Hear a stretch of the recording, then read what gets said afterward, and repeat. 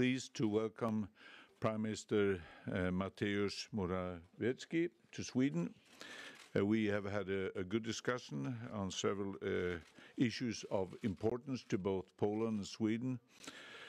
Poland is indeed an important European neighbor to Sweden. We share the Baltic Sea.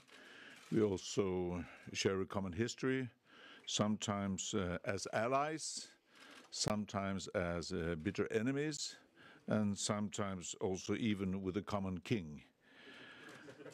But although throughout our history, Poland has been a force to reckon with as it is today, and we have built a long-standing strategic partnership for the Union, such as when it comes to creating more jobs through research and development. Climate was, of course, on the agenda. The EU should take the lead with ambitious goals and as well as roadmaps. Framework, I tried to present our position. Stefan knows very well.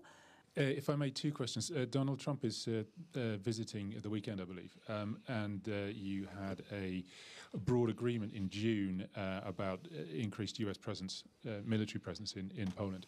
I wonder if you could say a little bit more about what you hope how you will build on this in your talks with Mr. Trump, and what you hope to achieve in concrete terms from that in a military sense. Mm-hmm.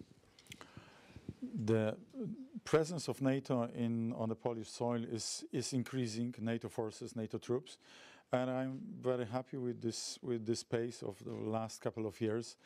I can give you an example. Like 5 years ago, there were around 500 American soldiers in Poland. Today, there are 5,000 plus American and other NATO troops in Poland, plus different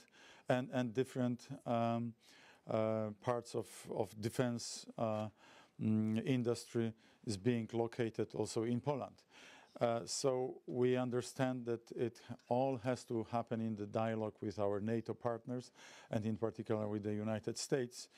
And this is why I know that there will be probably another round of very positive and constructive discussion with President Trump and his administration while visiting Poland. But at the same time, we emphasize this NATO aspect. We are a good NATO member state, not only in terms of expenditures, spending appropriate amount of money. Mm-hmm. Okay. Thank you.